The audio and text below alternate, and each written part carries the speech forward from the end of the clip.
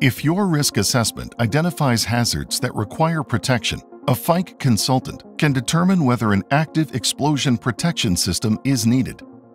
When using an active system, the following will occur within milliseconds to both mitigate and isolate a deflagration. A sudden increase in pressure or flame radiation is detected by pressure or optical detectors.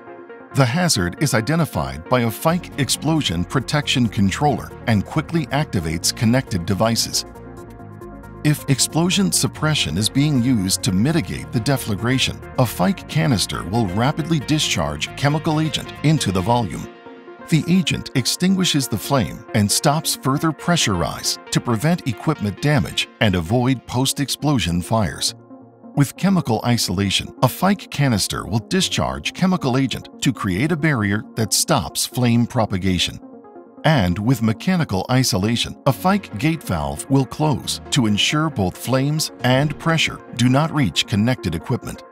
Finally, the controller signals the process control system to shut down the equipment to prevent further hazards and damage.